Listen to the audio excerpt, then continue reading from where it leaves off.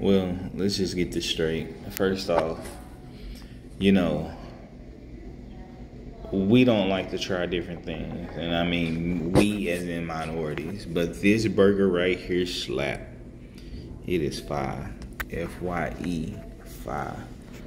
Very delicious. First, I'm going to put some liquid smoke on it. A little bit of onion powder. Of course, you know, we gotta have the McCormick. If you ain't got McCormick inside of your cabinet, something wrong with you. Garlic powder, black pepper, and fine salt. The reason you want to fine is because it don't have an overbearing flavor. But you want to go ahead and sprinkle a little bit of that good old liquid smoke on there, and you know, kind of get it spread across there. And then go ahead and start putting your seasonings. Now you can put any type of seasoning you want. I chose these because this is the flavor that I like. But you can use lemon pepper, whatever type of seasoning you specifically like on your burger. But I'm gonna tell you, you want to season both sides. You could mix all your seasonings into the patty, then pat you out a fresh patty. That's what I usually do. But this time I was just wanting to go straight from the package to the grill. Or to the griddle, because I was kind of crunched for time. However, regardless, it's gonna taste amazing. All right, so I wanted to point out grapeseed oil, because grapeseed oil tastes great. It literally do. And I'm gonna go ahead and put some mushrooms and some onions on this burger, but I gotta grill it first. Of course, you know, we don't just throw raw items on a burger, not like this. Man, I'm telling you, this vegan food will change your life. It'll change the way you want to eat and everything. Look at that burger. Look at the way it looks. It looks amazing. That's right, it looks amazing. So we're gonna take a little bit of that grapeseed oil and we're gonna sprinkle it on top of the onions and the mushrooms.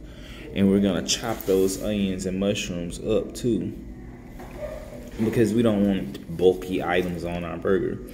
But you'll see why I'm doing it this way here in a second.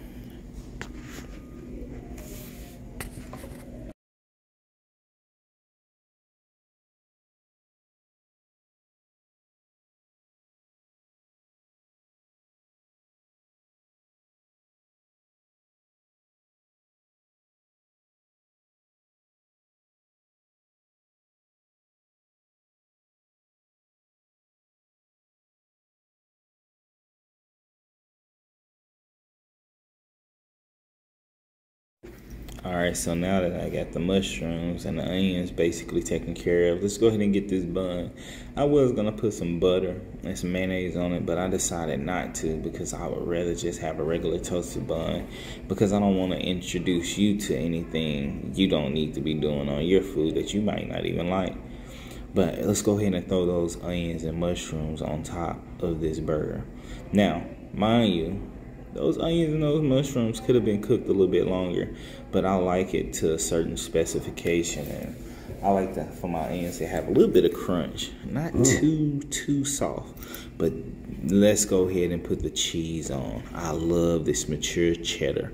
The first thing you do in order to get this cheddar to work right is you heat it up on the grill.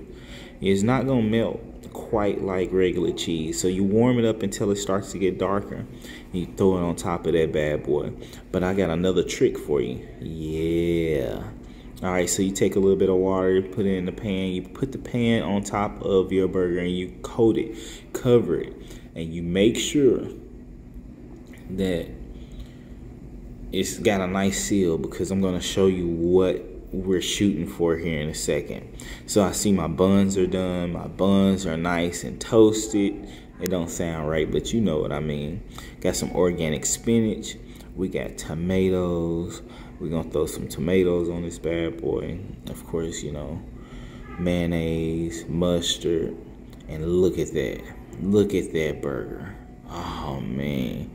And let's go ahead. I already got my burger made. Let's go ahead and put this bad boy on. Yes, put it on.